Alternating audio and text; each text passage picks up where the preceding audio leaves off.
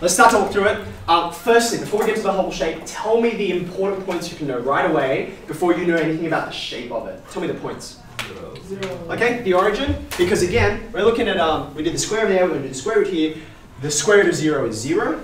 This other square root of 0 is 0. And lastly, this square root of 0 is 0. What else? Pi on 2. At x equals pi on 2, you get y equals 1. And the square root of 1 is still 1. Okay, so far so good. On my analysis, I have no other important points to notice. Now what can you tell me? Between pi and 2 pi doesn't exist. Yeah. So, I got a domain restriction here, right? And the reason for that was because... You can't have no, it's not that I can't. It's not that I can't. It's that I don't. Because I won't, you know? Because the square root of negative values, you can take the square root of negative values, it's just that they're not real. They're not on this plane, they're on some other plane, okay? Don't let me ever hear you saying, you can't, you can, okay? You of all people should know you can, I'm just not drawing them. Can you say you can't display them on this real? Like, how do you Yeah, if your next word is display, yes, you can say you can't. But I'd much prefer you to say that they're just not on this graph. They exist, you can, and they're just somewhere else. That's all. Okay. All right, so I'm not going to display anything from pi to 2 pi. Okay. So therefore, what's interesting is in here. Tell me what's going on. It's the curve of the sin x. Okay, so the square root of sin x will always be above this blue line over here because what is it that tells me it's always going to be above? That rule. That rule I learned 10 minutes ago and I just barely understand. Because these values are all between 0 and 1, right? And therefore, when you, like the number this came from had to be higher, right? Sorry, had to be lower, so that's why the square root is going to be higher, right? Remember, the example I gave you was the square root of a quarter. I always go back to this, right? You've got to, I think it's really important just practically, when you are confused about something because you've got so much knowledge in your head, go back to examples that you know really well, okay? So one example that people get really badly, even though you've learned to do it years ago, is when you factorize this, people get confused between the factorization, that pair of numbers, versus the roots, right? And people think, oh wait, that means the roots are 2 and 3? No wait, the factorization is 2 and 3. Wait, which one's which, okay? Now I always come back to this one because I can do this in my sleep. And it's like, oh, well this means that if it's equal to 0, then x is -2 and or -3, okay? So this is my example that I always go to. Wait, does the square root go up or does it go down? Well, this is the square root of 1 on the square root of 4, which is a half. Yes? So a quarter goes up. Okay? Now, it does go up. I'm always going to stay above, but there's one more thing I want to notice, right?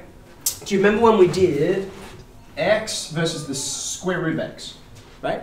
I noted something weird was happening at the origin. What's happening at the origin? No gradient. You've got no gradient. Okay, you've got this vertical tangent there. The gradient here is 1. Well, the gradient here is also 1.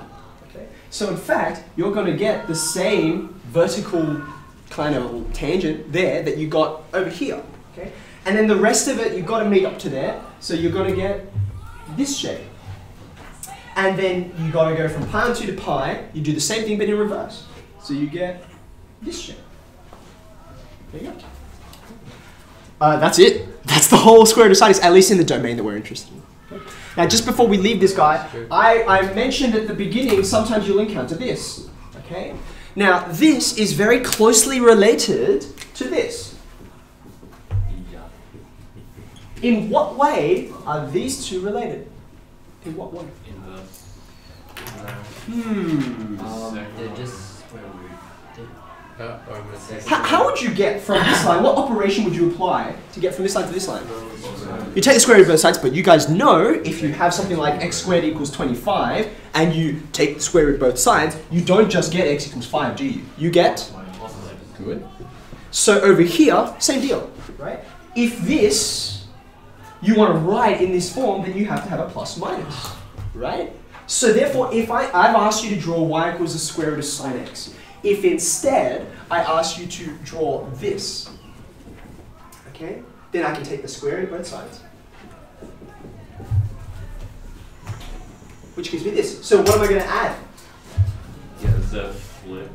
Yeah, think back to the first lesson we did on further graphing, which was this, which means I've got the other side as well, which is down here. Oh, it's so snappy.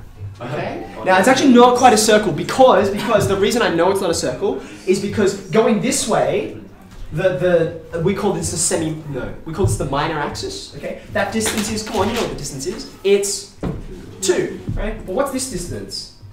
It's pi. Very good. 3.14. So therefore, it's not circular, but it looks pretty circular, doesn't it? It's elliptical. Okay, which is kind of neat.